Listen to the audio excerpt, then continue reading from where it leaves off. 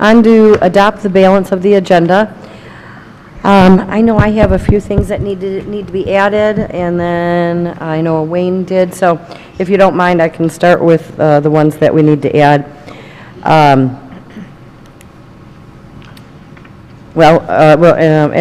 Okay, we need to add the Cobalt contract, which is which will make that number 13.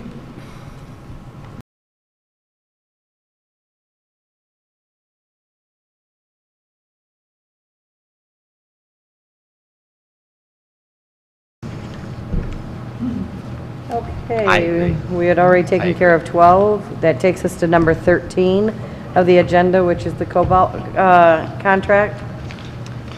So, Mr. Burns took care of this while I was not able to, and he had some concerns with the language in the contract, and that has been resolved to your satisfaction? Yes. Okay. And and I looked at I'm not an expert in statistics. I did read the section 8 under assumptions. I felt that was to my satisfaction of, my knowledge of statistics. I didn't see any issues with it. So that's the contract.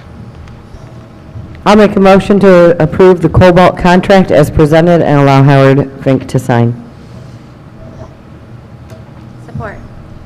Engstrom motioned and Westover supported. Any discussion? That's the one that's 16,832. Correct. I like the one for 1,000 better, or whatever it was, the last one. Any other discussion? Those in favor? Aye. Aye. Those opposed? Motion passes. Thank you. That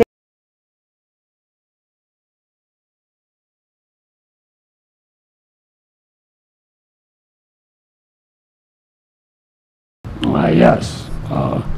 Speaking of the Cobalt thing, I thought I complained about only having one bid on that, but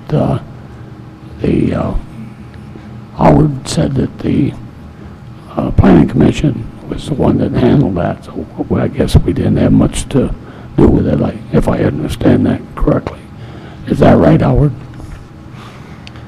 The board has everything to do with everything, but the Planning Commission, Doug Lewan, is the one who sent it out. So yes, they're the ones Doug Lewan and his office is the one who did it.